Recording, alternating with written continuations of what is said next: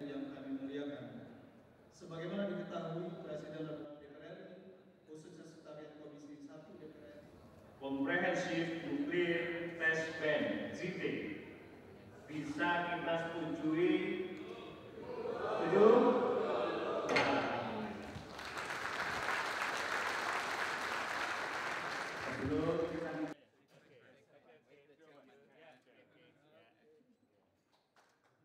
Well, this is a seminal development. We are thrilled by our success in concluding the ratification process, but the work has just begun. The real work is now has just begun.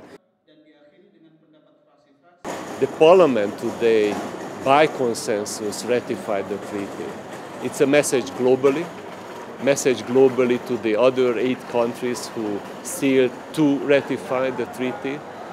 It's a leadership role of Indonesia, and in the narrower region as well, in the ASEAN region, of course, it's an important leadership for the countries like Brunei and Thailand and Myanmar to follow.